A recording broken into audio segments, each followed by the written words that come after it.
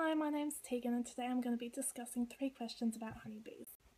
So to start off, a honeybee is any member of the genus Apis, which is distinguished by their storage of honey and their construction of nests made from wax. Okay, so question 1. Do these animals have rights? Why or why not? How would a utilitarian determine how they should be treated? And how can we find out what their preferences are? And does this matter? It's fair to say that honeybees do not have rights. They probably do not have rights as they are insects which currently do not have rights themselves due to lack of evidence of intelligence and feelings. Due to these lack of rights, there are a few problems with the bee industry. These include preventing the queen bee from leaving the hive by cutting off her wings, artificially inseminating the queen, taking all the honey and not leaving enough for the bees during the winter, and industries trying to make as much money as they can and maximising how many bees are kept in the one area. This leads to bees dying of starvation as there's not enough food for them all. A utilitarian would weigh the costs and benefits of the situation. So in this case, they would weigh the benefits to humans of beekeeping against the negative experiences of the bees. Bees pollinate many fruits and vegetables for us, such as watermelon, tomatoes, onions and carrots.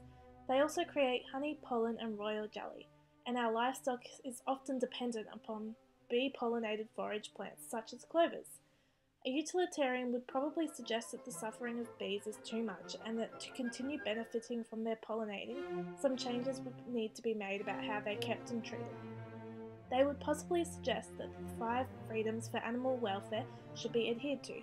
These are freedom from hunger and thirst, freedom from discomfort, freedom from pain, injury and disease, freedom to express normal behaviour, and freedom from fear and distress. Currently, bees do not have freedom from hunger and thirst, which is suggested when they die from starvation.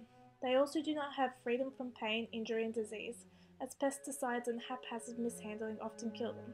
They do have the freedom to express their normal behaviour, as that is what they do every day. However, the other 2 freedoms are controversial, as we are unable to dictate whether the bees feel discomfort, fear or distress. Question 2. Can this type of animal be domesticated?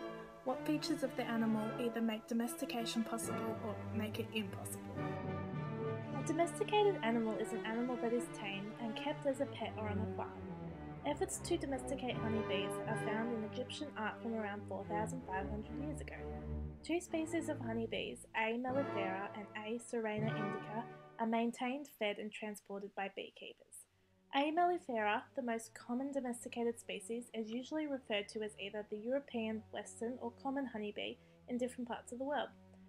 Beekeeping is generally considered to be domesticating bees, however they do not entirely meet the criteria for domestication. The criteria for domestication are a flexible diet, ability to breed in captivity, naturally live in large groups, not aggressive, not sensitive to changes in the environment, sexually promiscuous rather than bonding for life, produce young that are in a well-developed state, have a short flight distance and have a small home range. The criteria for domestication that bees meet involve their ability to breed in captivity and are sexually promiscuous, as the queen mates with many drones and can lay up to 2,000 eggs each day. Their children are born in a well-developed state as they are only born when they are mature enough to chew out of the sealed cells to emerge. They also naturally live in large groups with a maximum of about 60,000 workers and they have a short flight distance. However, bees do not have a flexible diet. They eat pollen from flowers, honey in the winter, and in captivity will eat sugar water. The queen will only eat royal jelly. Most species of honeybees are not aggressive, however the Africanized bee, which is a crossbreed of the African honeybee and the European honeybee, is quite aggressive. Their sensitivity to changes in the environment is questionable. Bees can adapt well to new environments when workers have created a large nest with well-insulated interiors. However, if they do change their nesting place, they normally do so within 24 hours and can become defensive and aggressive when moving. They also have a large home range. These aspects that do not meet criterion do not seem to be issues for beekeepers around the world. It is probably likely that this is due to the honeybees being only semi-domesticated. And lastly, are these animals perceived and treated differently by different cultural groups? What psychological factors might cause this to happen? Beekeeping is common in many places such as the Philippines, Nepal, New Zealand, Australia, Hungary and many more. Beekeeping in the Philippines is extremely common as they have coconut trees all year round which grow coconut flowers. Beekeeping under coconuts can boost the coconut farmers' earnings by about $2,000 per year.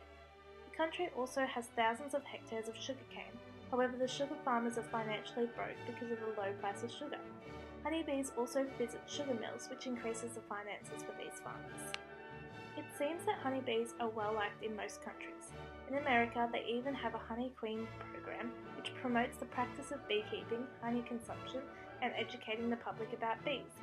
However, the Africanized bee is seen as a pest in many places. Its aggressive nature means it is common to kill other honeybees' queens and has even been known to kill humans. Africanized bees are labelled as a pest in Queensland, Australia, as they are natural hosts for varroa mites, which if introduced could be a serious threat to European honeybees. There has also been a large decline of bees in China, as insecticides are extremely common and when sprayed too often, honeybees cannot survive. Generally speaking, the honeybee is not seen differently by many cultures. Most countries celebrate honeybees and the extra revenue they bring to them. It is more common that different species, such as the Africanized bees, are perceived differently and considered pests. Okay, so that's all I have time for today. Thank you for listening and I hope you enjoyed my discussion.